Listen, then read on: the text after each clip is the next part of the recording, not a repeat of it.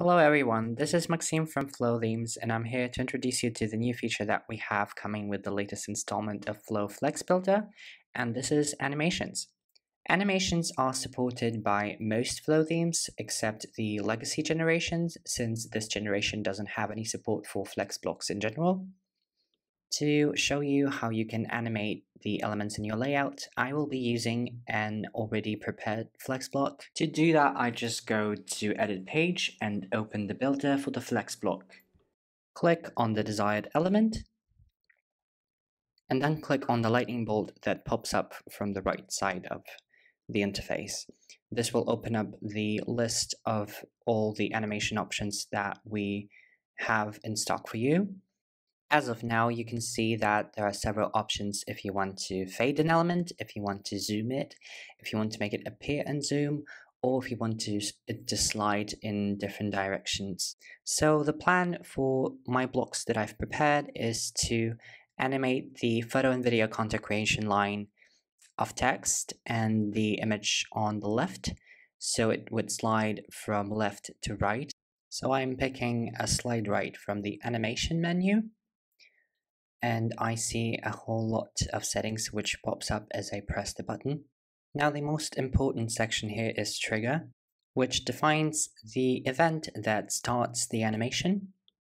It can either be appear, which means that the animation will start as soon as it appears in the viewport. It can be scroll.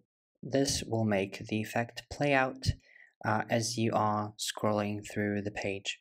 Click is rather self-explanatory. You will need to click on the element in order for the effect to play.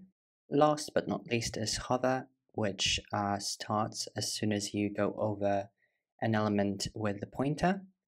Right below the trigger section, there's acceleration, which is depicted with curves, the lower points of which are the start of animation, and the higher points of which is its finish. You can play it as it is, you can play it rather smoothly, you can play it with small pauses, or you can make it quick at start and slower at the end. Under acceleration, you will find several sliders, the first of which is duration, which directly affects the speed of animation, then delay, which affects when the animation starts or triggers. This might come in handy when you animate several elements and you want them to go one by one, for instance.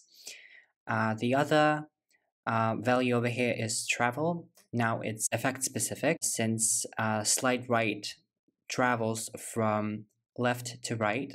So this defines the distance the element will travel or slide from left to right. Another animation trigger that we have here is scroll. And as you know, when you scroll through the page, the new elements would come from the bottom of the page and then will disappear into the top of it in your viewport. That's why the start line is below the finish one. So consecutively, finish is the line by which the animation will have stopped playing, so the element is completely loaded by that point. Moving on to the text element, and you can see now here that it is included into a group. Speaking of groups, in terms of animation, they may come as a very useful tool if you want to time sync several animations together. I'm double clicking on an element in order to set it separately, and I use zoom in on the click trigger, so I would click on the element in order for it to play. As you can see, the effect specific slider became zoom, which stands for the element's zoom scale.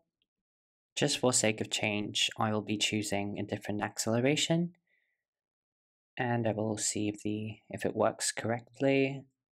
And by the way, if needs be, you can always throw the menu interface over to the left side if that's more comfortable for you.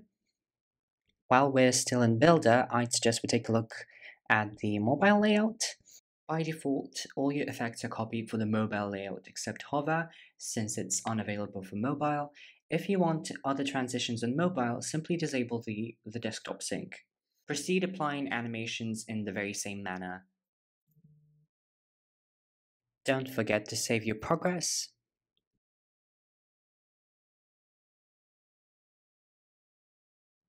let us see what we have, shall we? I'm sliding down to the block. And as you can see, the image on the left is sliding to right. The text heading that we made is animated on click and is zoomed in. Right, so that is pretty much it. Have fun with our animation feature. Stay tuned and wait for more.